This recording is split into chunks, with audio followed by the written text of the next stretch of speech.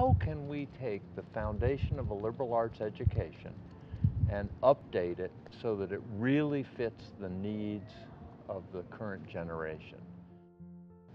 Hi, my name is Bill Throop. I'm professor of philosophy and environmental studies, and I've been here for over 20 years.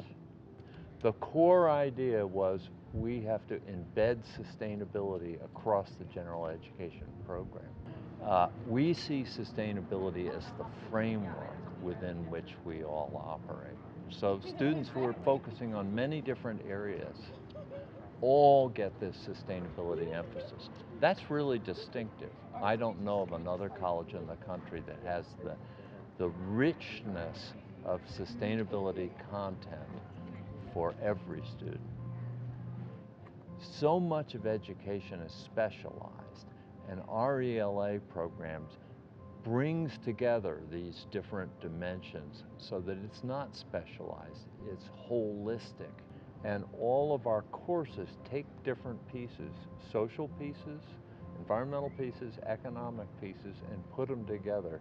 And we really think it not only makes our education more relevant and meaningful to students, but it also positions them well to get jobs in the new economy.